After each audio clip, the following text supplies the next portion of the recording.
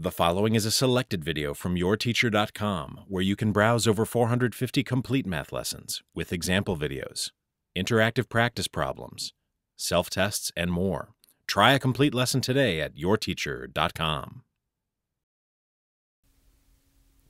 To determine how many people were in the emergency room over the course of the 24 hours, simply find the number of people who were in the emergency room during each time interval and add. Notice that there were 16 people in the emergency room between 12 a.m. and 3:59 a.m. Then, there were 9 people in the emergency room between 4 a.m. and 7:59 a.m. Next, there were 8 people in the emergency room between 8 a.m. and 11:59 a.m.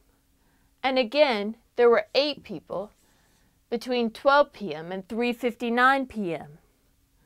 Next, there were 12 people